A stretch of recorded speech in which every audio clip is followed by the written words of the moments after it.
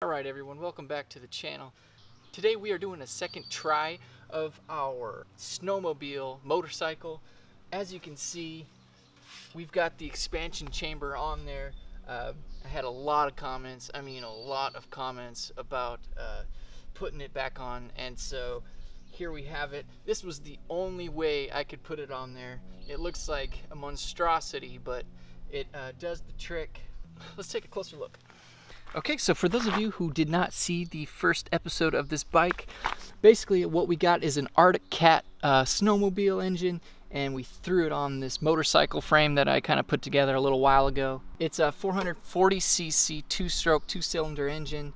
Basically my mistake last episode was I omitted the expansion chamber because I had nowhere to put it, really. Some people got angry at me for it, and therefore I put it back on the bike. I also got this garden stake thing and kind of bent it, and then, you know, put a little bit of a curve to it so that it will kind of hug the expansion chamber.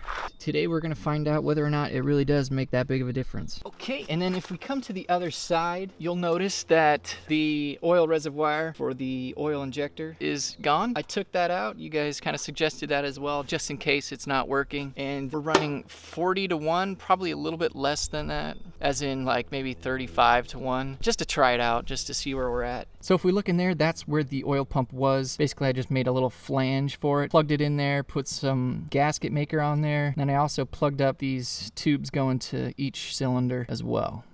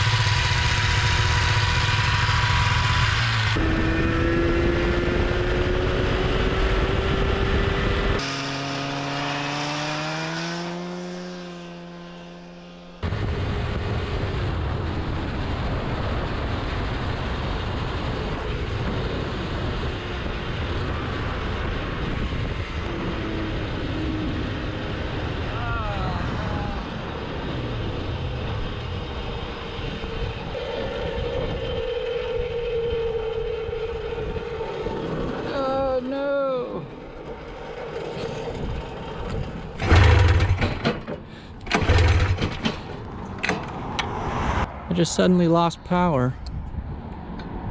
I bet it has to do with that that oil pump delete, or it's just overheating. Could be just overheating.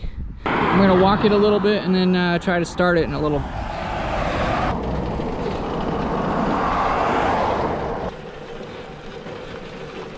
Hey, it started.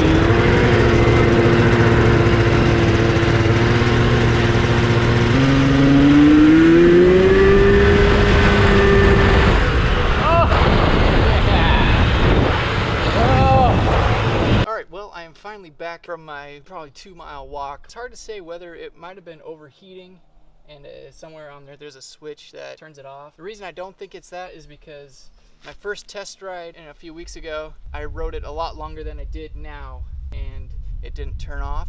The second thing is, the only thing that I really changed was taking out that oil pump, so I think that has to do with it. I think I might have to put it back on and maybe just cap the inputs or whatever. If you have any advice or if you know what the issue is, please let me know so we can get this thing back at tip-top shape. Expansion chamber is definitely a game changer, like some of you said.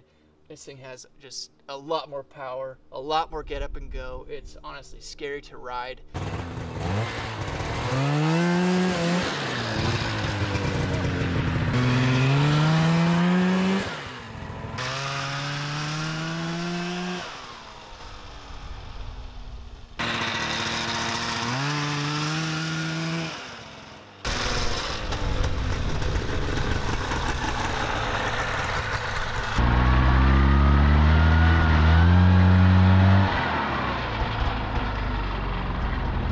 Well guys, that's going to be it for the Snowmobile motorcycle. Let me know in the comments what you thought of this crazy machine.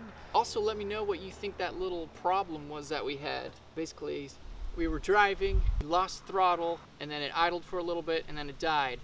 And I'm thinking it's either the oil pump or it might have overheated. The strange thing is I was just riding it for another 20 minutes or so and nothing happened. So it could have been just an anomaly.